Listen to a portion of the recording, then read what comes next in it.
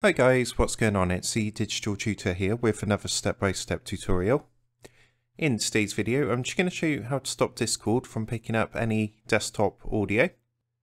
So this could be things like when you're typing and obviously it's picking up the keyboard noises, which could be obviously frustrating for other people.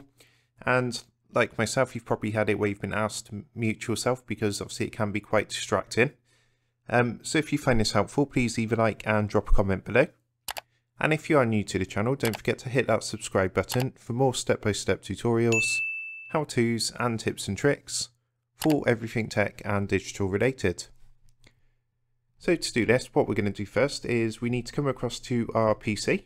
So if we come down to the search box down here, and what we're going to do is just type this PC, and then go ahead and click the PC app. And once this is loaded up, what you're going to want to do is go into your local disk, so C drive, and then you want to go into program files. So from here you want to actually look for something called Realtek, which is basically the software that manages all the kind of audio for your PC or laptop. So if you just go into that folder, and then double click again, go into audio and then HDA. So you get some options like this, and what you want to do is just double click onto this one down here. So the application which says NG-UI64. And what's going to happen, this is going to load up the device manager. So it should look something like this. So what you want to do from here is, if you actually look at the top of the page, you've got some options available. What you want to do is come across to advanced settings down here, and then basically on this one down at the bottom you've got two options. So you've got enable playback multi-streaming and you've got enable recording multi-streaming.